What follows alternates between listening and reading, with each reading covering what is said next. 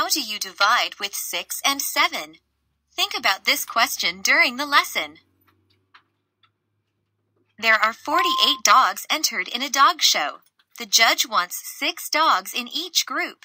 How many groups will there be?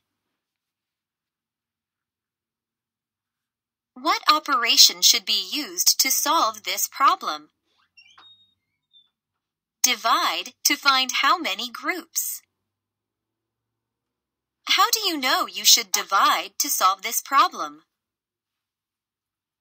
The judge wants to have an equal number of dogs in each group, so the total number of dogs should be divided equally to find how many groups there will be. What number times 6 is 48? Select your answer.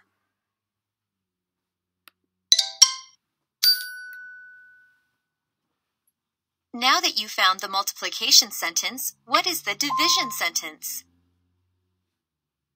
There will be 8 groups. Why do you use multiplication to help you divide? Multiplication and division are opposite operations. When you multiply, you combine equal groups to find the total. When you divide, you take the total and separate it into equal groups. What other operation could you use to solve this problem?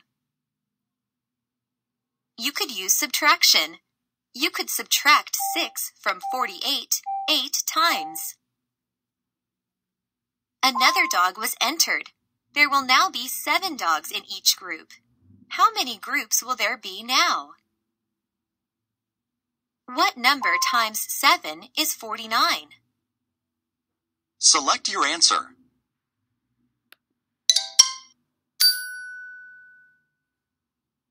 Now that you found the multiplication sentence, what is the division sentence? There will be 7 groups.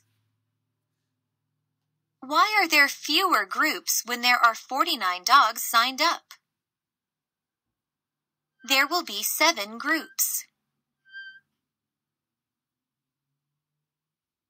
The number of dogs in each group increased from 6 dogs to 7 dogs.